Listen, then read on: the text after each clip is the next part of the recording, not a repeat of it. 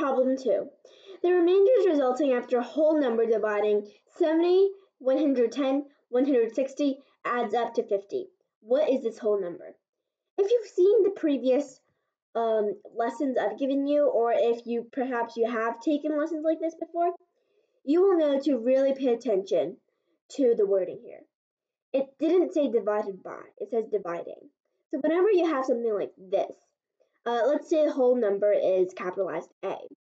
So it would not be A divided by 70, but instead 70 divided by A.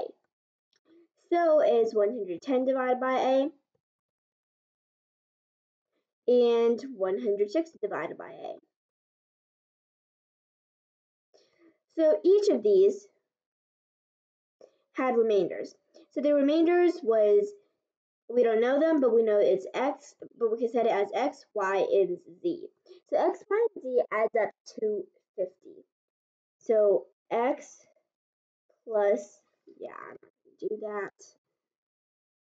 So x plus y plus z is equal to 50.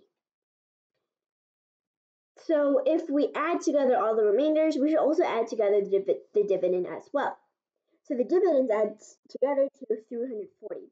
340 divided by a has a remainder of 50. So if we subtract 50 from the dividend, which is 290, 290 divided by a would have a remainder of 0. So a, in other words, is a factor of 290.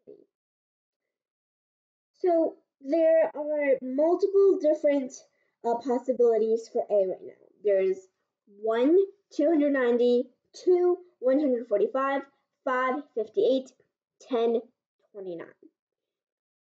And here, if you test all of these out, you'll find that this whole number can only be 29. So we have a final answer there.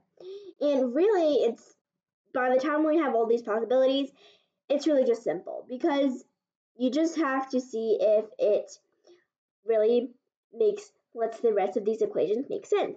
So our final answer is 29. And I think the key part of this is, well, there's really nothing too tough about this. I mean, in here we used the first property, which was the sum of remainders is equal to the remainder of sum.